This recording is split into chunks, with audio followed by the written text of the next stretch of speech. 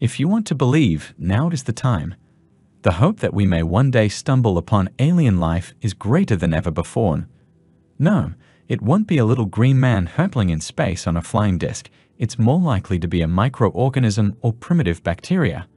However, such a discovery will show that we are not alone in the universe. There may be life elsewhere. Where did we look for life? It was once believed that, except for the Earth, the solar system is likely to be a barren land. Rocky neighbors are too dry and cold like Mars, or too hot and hellish like Venus. Other planets are gas giant planets, and the existence of life on these planets or their moons is basically unthinkable. The Earth seems to be a miracle among miracles. But life is not so simple. We now know that life on Earth can thrive in the harshest and most cruel environments, in super cold and super dry conditions, in unimaginable depths of pressure, and does not need to use sunlight as a source of energy. At the same time, our superficial understanding of these obscure worlds has also been greatly expanded. Our rocky neighbors Venus and Mars may have once been mild Earth-like planets, and after the climate of these planets deteriorated, some life may still exist. Several ice moons around Jupiter and Saturn may have underground oceans that can sustain life. A few may even have atmospheres. There are also some places that seem too strange to life that continue to surprise us. Unlike the countless new exoplanets we discover every year, when it comes to worlds in the solar system, we have the ability to send probes to these places to study them directly. David Kaplan, an astrobiologist at the University of Washington, said, "We can measure things that cannot be measured with telescopes. They can study things up close. Maybe they will fly into the atmosphere or land on the surface, and maybe one day they can bring back samples to reveal whether there is evidence of life on these planets and moons. Matter or fossils, maybe life itself." The following are the 5 most suitable places in the solar system to find extraterrestrial life. I subjectively rank them based on the possibility of discovering life and the difficulty of finding it, if any. 5. Venus. At the midpoint, we begin to get to the point. The surface temperature of Venus is enough to melt lead, and the surface pressure is more than 80 times the pressure we experience on Earth. However, perhaps Venus is the home of life. Last year, these prospects were ignited when researchers detected hydrogen phosphide gas in the very thick atmosphere of Venus. On Earth, hydrogen phosphide is mainly naturally produced by life in anoxic ecosystems, which raises the possibility that there may also be life on Venus responsible for the production of hydrogen phosphide. The most likely scenario is microbial life suspended in the clouds, basically life in the air.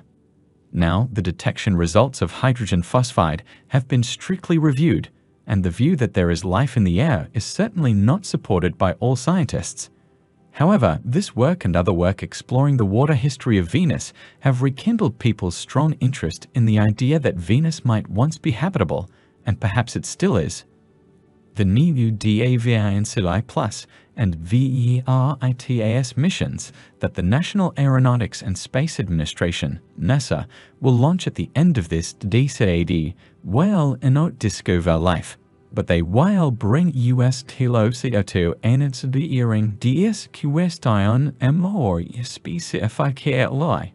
4. Enceladus. Saturn's 6th star of David is completely covered with clean ice and is one of the highest reflectance celestial bodies in the solar system. Its surface is cold, but there is frequent activity below.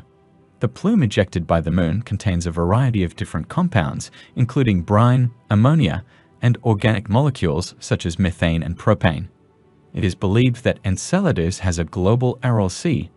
NASA has discovered evidence of hydrothermal activity deep underground, which is likely to provide a necessary heat source for the evolution and reproduction of life. To some extent, if it weren't for the fact that there is no mission to study Enceladus yet, I think Enceladus should receive more attention than Titan.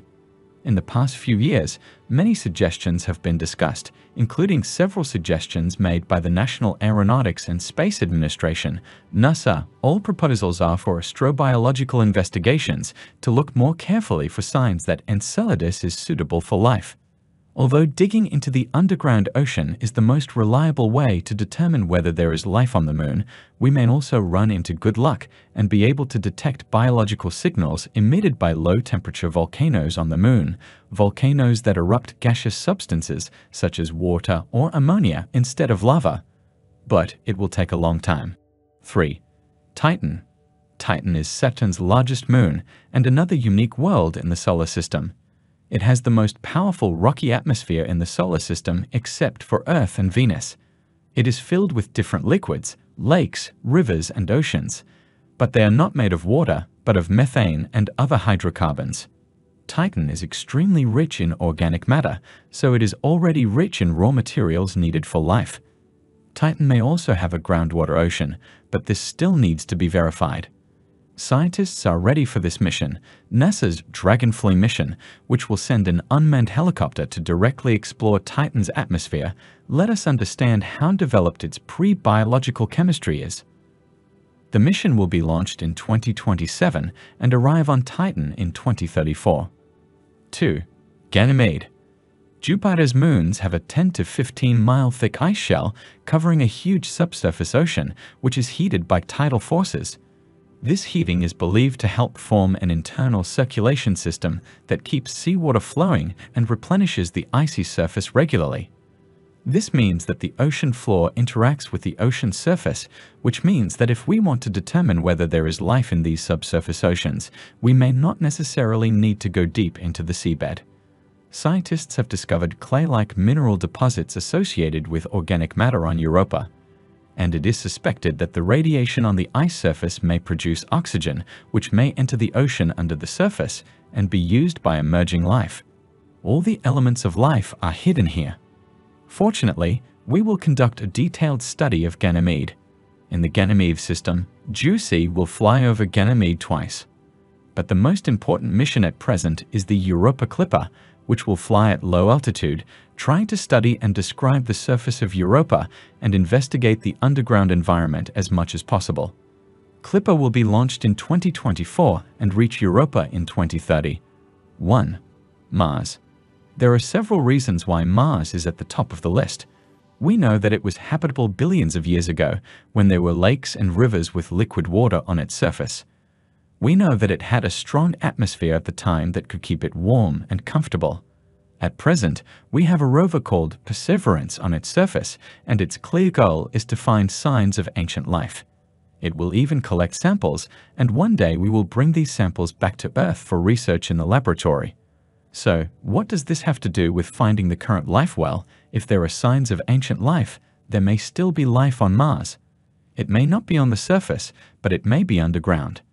Several large-scale studies have used radar observations to show that the storage of liquid water may exist a few kilometers below the surface. We have found bacteria that survive under similar conditions on Earth, so it is entirely possible that something also lives in these places on Mars. It is very difficult to get under Mars, but if we have reason to believe that there is something hidden in these reservoirs, then we must go all out and find a way to get there and witness it with our own eyes.